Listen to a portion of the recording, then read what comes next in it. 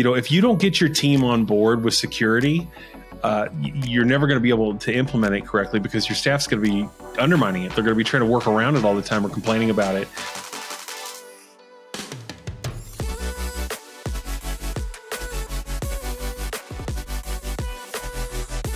Travis, good to see you. Good to see you too, man. Welcome back to another episode of Let's Make IT Simple. This episode, we're talking about a trending topic, and it's trending for good reason. This is something that is a big deal right now, was a big deal last year, and it'll probably continue to be a big deal for quite some time.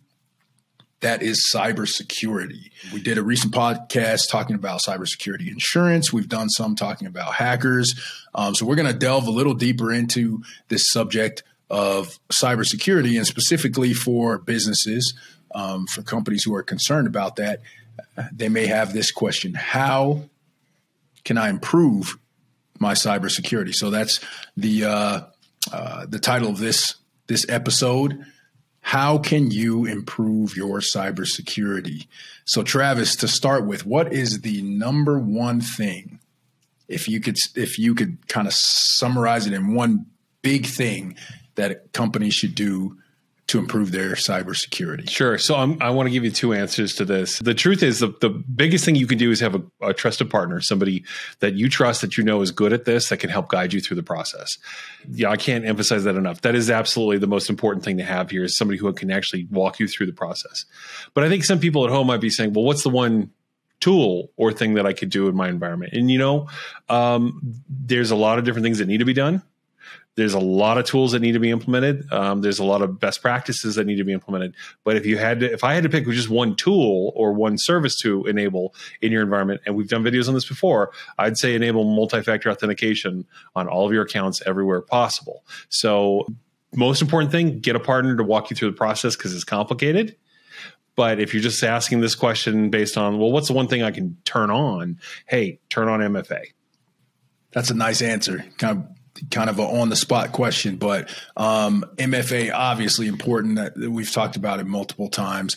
But since you talked about, or you mentioned tools, MFA being the number one and a simple one that people can implement, what are some other tools that businesses can implement to improve their cybersecurity? Sure. So there's dozens of types of tools, and there are hundreds of options available. And so I could spend a long time answering this question, but how about I'm just going to pick a few that I think are really important for people to evaluate to see if they have them in their environment already. Everybody's familiar with antivirus. Next-gen antivirus specifically is what you're looking for, but you should definitely have that in place. Okay, that is important. But in addition to that, I would say, again, multi-factor authentication, which can be enabled in more than one place. So there is free multi-factor authentication, like for Microsoft Office. You can enable that on your email, and that's just going to cost you, somebody's time to set that up. It's not actually a paid service, but there's also multi-factor authentication applications that you can use on your virtual private networks, your VPNs. You can also use on your desktops. So when you go to log into your desktop, you're prompted for that second factor. One really popular brand is Duo. I believe they're owned by Cisco at this point. They bought them. That's a very popular multi-factor authentication. I know there's another one called Auth-Anvil, I think is what it's called, that's owned by, I think, Kaseya. But there's dozens of different options out there. In addition to that, we should talk about EDR or MDR, which is endpoint detection and response, or managed detection and response. These are similar to antivirus. They're not the same. Sometimes your EDR might integrate into your antivirus, but what these are agents that sit on your machines that look for malicious behavior, and then they respond by either isolating that the activity that's going on, and in addition to that, they do that, or in addition to that, they also alert a human being, either yourself or maybe you've got a secure operations center somewhere that's getting this information that, hey, something's going wrong. And then they allow that secure operations center to either intervene on your behalf, or that secure operations center might send you remediation steps to say, go ahead and take these steps to, clean up your machine because we see this activity. But it also gives you really good information as to what happened, how it happened, why it happened, really good forensics. So these days, antivirus is not just enough. You want like an EDR or an MDR. And again, the big difference between the E and the M. EDR, you're probably taking all the alerts yourself and taking care of it internally with your own staff. MDR, it's managed. You've got a team that's actually intervening on your behalf and actually responding to those alerts instead of you doing it. So that's the next thing I would bring up. In addition to that, things like DNS firewalling, right? Actually having agent-based DNS firewalling on your laptops. So if you are in a, let's say, free Wi-Fi environment, like trying to get on a website there and you click on a link and that's a malicious link, the DNS firewall service, maybe they detect that this is a phishing attempt or a malicious link taking you to someplace you shouldn't be, it'll block it. Also, they can be used for content management as well. So you can block things like gambling or terrorism or pornography or torrent sites, places to like share files and things like that and download stolen movies and music and things like that. So you can set it up however you want, but I would say DNS filtering. And then last two things I would bring up, SIEM, it's SIEM, it's Security Information and Event Management. A SIEM is a very big monitoring stack that looks at your network traffic on your switches, your routers, as well as the traffic on your servers and workstations, similar to what an EDR does, but much more complicated.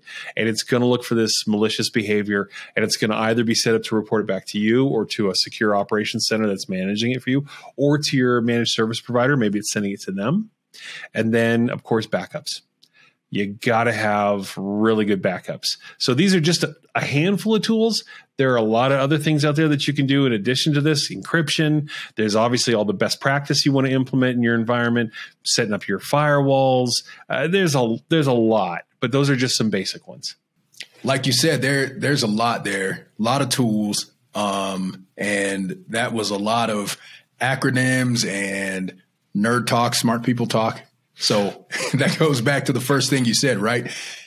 Having a partner, having someone that you trust that knows this stuff that helps you to implement it. Because I can imagine myself, as a business owner, if I were thinking about trying to implement these things on my own, that would be overwhelming. Right. So great suggestion on that number one thing that can be done. Have a great partner. Now, you also talked about the human element to this, that there's certain things that humans have to do, the individuals have to do to make sure that they're taking care of their cybersecurity. So how can a company make sure they're doing what they need to do, or their employees are doing what they need to do as individuals to make sure that their company is secure? Yeah, the weakest link in the chain here for security for any company is people. Right? We're too trusting. We're too friendly. We want to believe these emails that we're getting are legitimate. We do. When the CEO of a company says, "Hey, I would like you to go buy $1,000 worth of Google Play gift cards and scratch the back of them and give me the numbers so that I can reward a bunch of employees with some gifts here at the office," we want to think, "Oh, the CEO really did send us that email and we're really doing a good thing helping out here." But that's not what's going on. The CEO isn't going to send you an email like that. That kind of scam happens constantly. So making sure the people at the office are trained, they know what to look for, that they're familiar with what phishing attempts look like. They're familiar with basic security and basic hygiene, in the digital world. So they understand how to create a good password. They understand how to use a password manager. They're on board with it. If you don't get your team on board with security, you're never going to be able to implement it correctly because your staff's going to be undermining it. They're going to be trying to work around it all the time or complaining about it. And so the most important thing to getting your people on board, make sure the CEO, the people at the top, the management are 100% on board and are embracing it. And then culturally, they're bringing that down to their staff, and then get people trained. So get them security awareness training, have them learn what it's like to be phished.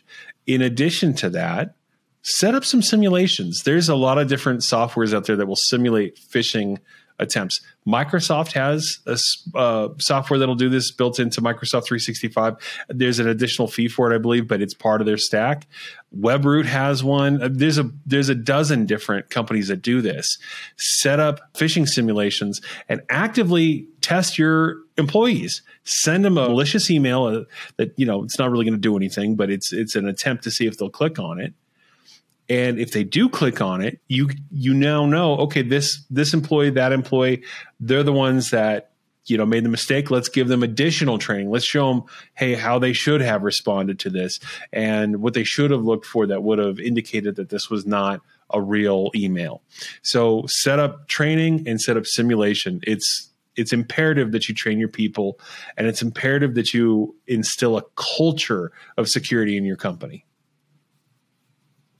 That sounds like a great topic for a future podcast, going into phishing and how simulations and whatnot can be set up to avoid some of these big phishing attacks that we've seen and we've heard of on the news. So another question that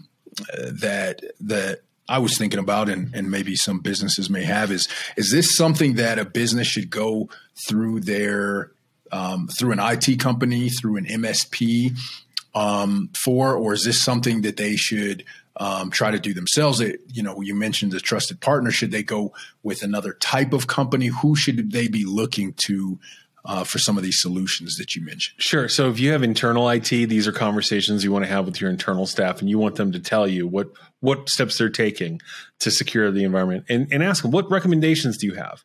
As a business owner, don't be afraid to ask these questions. I know like a lot of business owners are concerned about cost, of course, which is important, but they may not be that as curious as they ought to be as business owners. So ask your internal IT. If you don't have internal IT, well, then who is your trusted partner? Who is it you're working with? If you're not working with anybody and you think everything's okay, essentially where you're at is it's like you're in a vehicle, you don't have the seatbelt on, you haven't checked the brakes, you've done no maintenance to this car ever, and you're saying to yourself, hey, we're safe because we've never crashed before.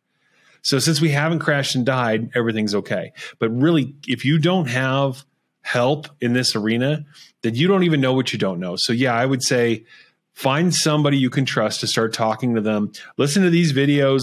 There's other channels out there that can help you with this too on YouTube.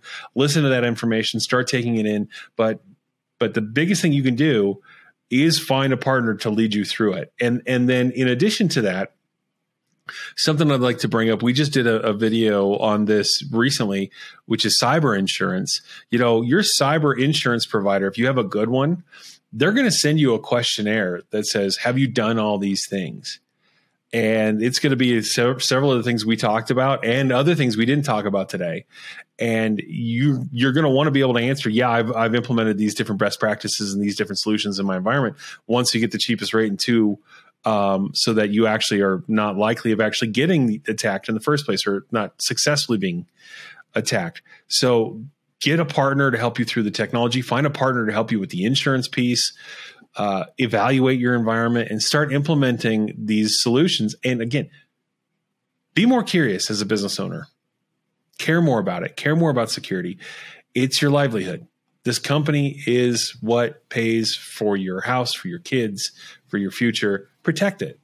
Great advice, Travis. Appreciate it. So, whether it's your IT service provider, internally, externally, cyber security insurance, there's a lot of resources that people can rely on or look into for this. And also, like you mentioned, I guess it starts with caring and doing the research yourself as a business owner. So great stuff.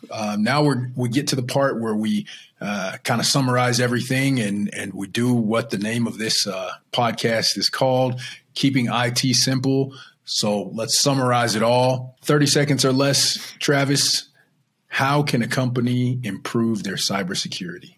So number one, get a trusted partner, somebody that can walk you through the process. Make sure that they are implementing best practices.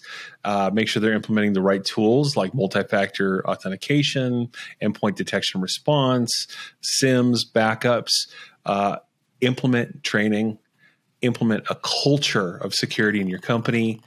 And just in case everything goes wrong, get some good insurance in place to help bail you out and pay for it if it all just goes wrong.